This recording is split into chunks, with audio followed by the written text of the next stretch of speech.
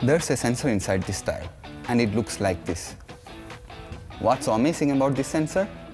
For example, its battery life. It lasts so long that you could literally take a ride to the moon and back and our sensors would still work.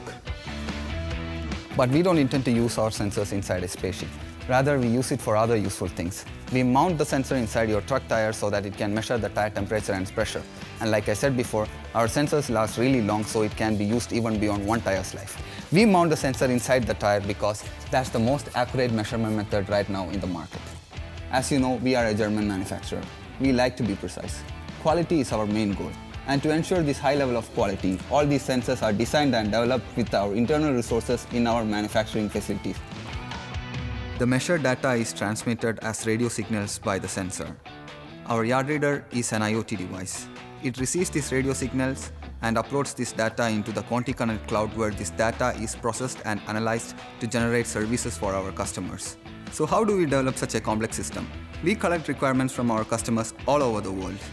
And ultimately, all our internal departments have to work in tandem, similar to how the yard reader and sensor work with the rest of Continental.